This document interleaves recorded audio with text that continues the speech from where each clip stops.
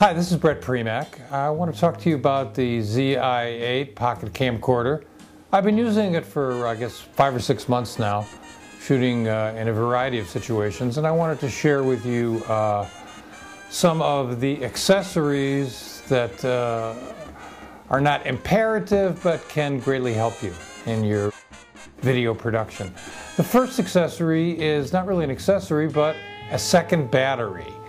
The battery that comes with the unit lasts approximately an hour if you shoot non-stop.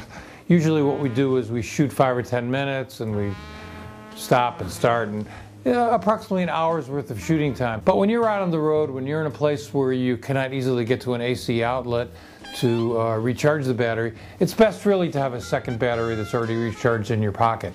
That way when the first one goes down, you just snap in the second one. It gives you a lot more shooting time. Look around the web. You should be able to find a second battery for $15 or $20. Certainly a very, very worthwhile investment, and one that is actually kind of essential. So I would put that on the essential accessories list. Something else that's essential is a tripod. Tripods come in a variety of prices and sizes, from a little tabletop tripod to a expensive tripod, hundreds of dollars, with what's called a fluid head. The fluid head is what enables you to get those really smooth panning shots that you see. If you buy an inexpensive tripod and you move it or you pan the shot, it's going to be like a little bit jerky because it doesn't have that fluid head. Now there's a trick, an inexpensive trick that can enable you to get really smooth pan shots with an inexpensive tripod, and that's to use a rubber band. That's right. Here's a link to a video that explains that. In terms of how much to spend for a tripod, you can pick up a tripod for $15, literally. I would highly recommend going to your local electronics store, maybe trying out a few different tripods.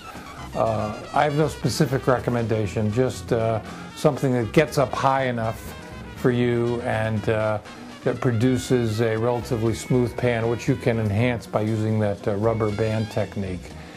Now, in terms of a monopod is just one stick. It's really good in situations where you're on the move a lot. Also, with this particular camera, I have found that using the monopod when I'm just out shooting, when I'm just holding the camera and trying to pan around and try to do different things, the monopod adds a element of stabilization.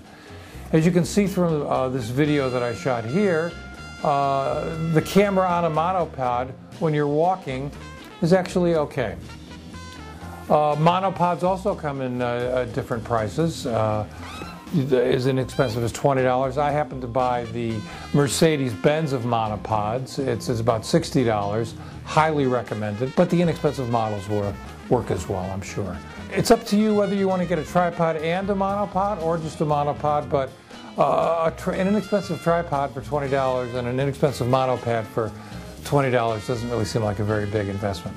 You don't need either, but as you move on here in this video production process, you'll probably want to get both. The other element that is also not necessary but is very, very helpful is an external microphone. One of the reasons we like the Kodak Zi8 is that you'll have the ability to use an external microphone.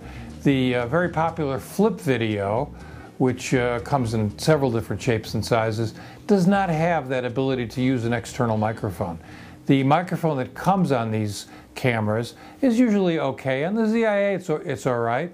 In fact, the Zi8, in a performance situation where the microphone is close enough to the band, actually produces some good audio, as you'll see here.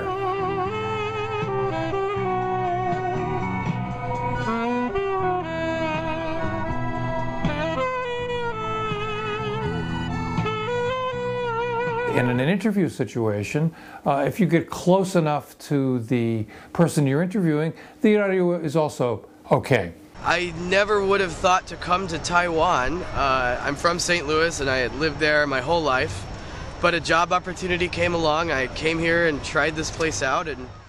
But for professional quality audio, you'll want to utilize an external microphone. Here's a bit of video I shot using an inexpensive external microphone. I know Chris Potter, who's an excellent, because I heard him when he was 13 or something, 14. Now, as you can hear, this is perfectly adequate. But for web video, this is going to do the job. The challenge with using the external microphone is that you lose a certain element of your portability. You've got to plug the microphone in and then put it on the person you're interviewing. The cord that comes with the particular microphone that I use, the Audio-Technica, which you see here, is about 15 feet long, so you can actually get pretty far from the subject, which opens up a lot of possibilities. The last accessory, which is not essential but necessary, is a case. As you can see here, I've got the got a little case on the camera. I'm going to take it off of here. Here's the camera, here's the case. It protects the camera. It's good when you drop it. It softens the blow. Not a good idea to drop the camera, but I have dropped this camera, so I can report that it does survive nicely with this rubber case that kind of softens the blow. Once again, don't drop the camera, but these things happen, as we know. The other thing I like about the case is that it keeps the exterior case from getting smudged up. Just easier to hold, easier to grip. So I like the case. Those are a few of the accessories that I use with the Zi8 that I can highly recommend.